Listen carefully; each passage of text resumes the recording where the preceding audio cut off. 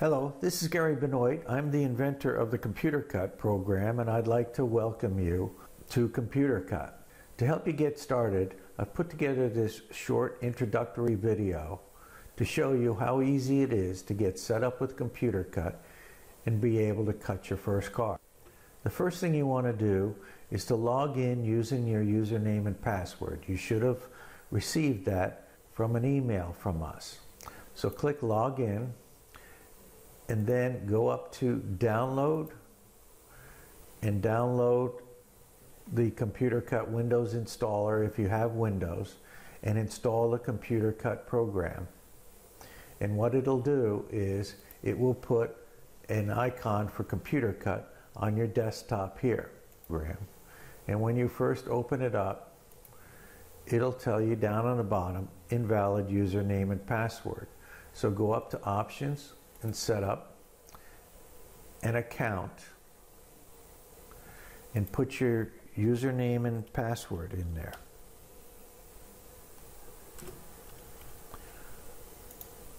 And click Apply, and then go to File, Reconnect, and it'll connect you to the ComputerCut program. This is how you install the driver for the Jaguar plotter. Go to the ComputerCut member home and go to Support, and then scroll down to see Plotter Drivers, and then you'll see the link for the USB driver for the Jaguar plotter.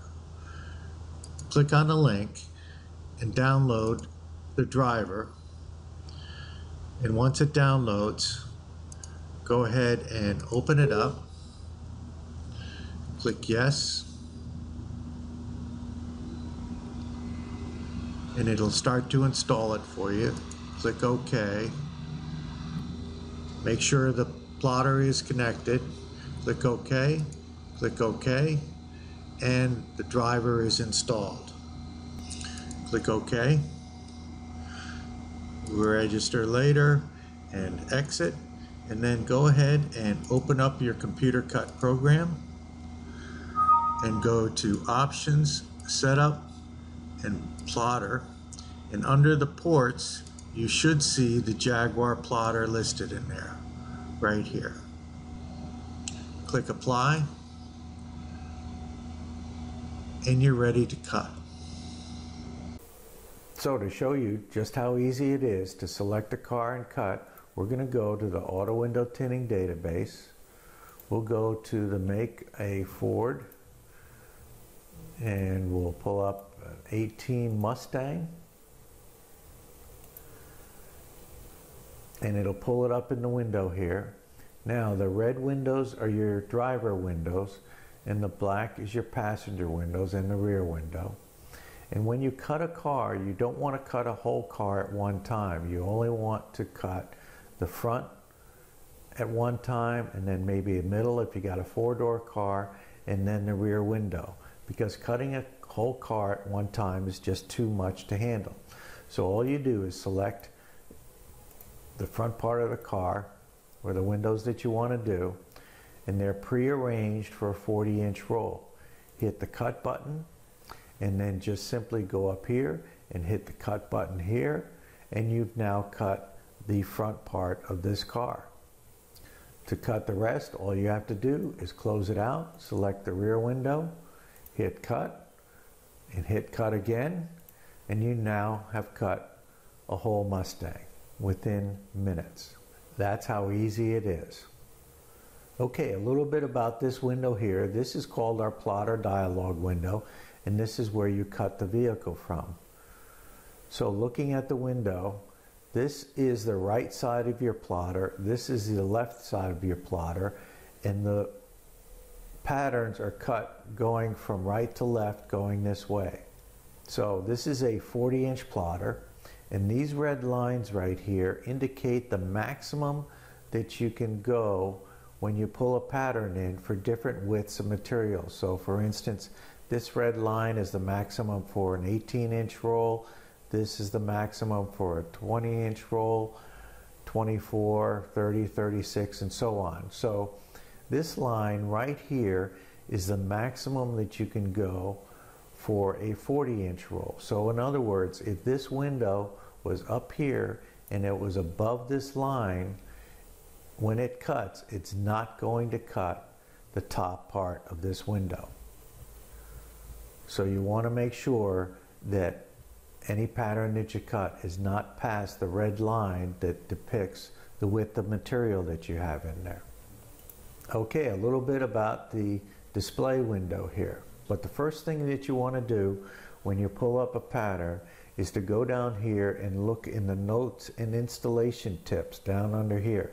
As you can see, it shows the last time we did an update to this vehicle, but more important is that we will give you tips on how to install the patterns for this particular vehicle.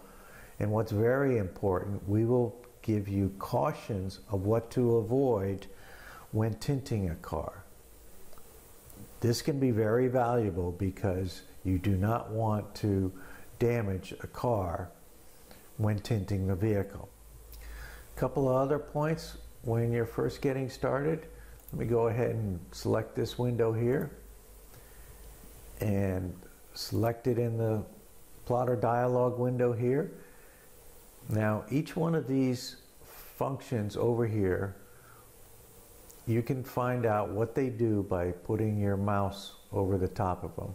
We'll explain it later in future videos, but if you want to play around with them, it'll just put your mouse over the top and it'll tell you what they do. Now you can move windows around however you want. If you want to rotate it, you can right click on it and it puts these handles on it, and then you just click in the window and you can turn it around 360 degrees and arrange the windows however you want. And some of the simple functions in here is I can make a copy of the window here. I can flip it vertically or horizontally here. This deletes it, or I can zoom in using this function. And one other important point is that whenever you're cutting window film, you want to have this checked right up here, the cut on the pull. What that is that it will only cut the window when it's pulling it back through the plotters. So in other words, when you have the cut on the pull turned on, what will happen is it'll feed this window out and it'll start to cut from here and go along like this, and then it will feed it back and it'll start from here and it'll cut it from here. So it's only cutting it when it's pulling it back through the plotter, and that's very important because it almost totally eliminates it jamming up in the plotter on you. You can literally just hit the cut button and walk away from it and not have to worry about it jamming. One final point, if you hit the cut button here, it's going to cut everything in this window whether it's selected or not. So you don't have to hit the cut select window. If you want to cut a car, all you have to do is just select the windows here and hit the cut button, and it's prearranged for a 40-inch roll, so you just hit cut and it'll cut everything in this window. Now if I only want to cut, say, this window, then you hit the cut select button, and what it's going to do is it's going to ask you, do you want to cut this window at the 0, point?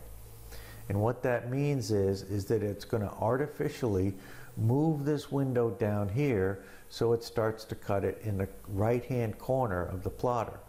If you click no, it's going to cut it exactly where it is on the window here. So it's important to know the difference between the cut button and the cut select button. So there's a quick introductory video on how to get you going, and if you have any questions, give us a call at 800-348-3193 and we would be happy to help you.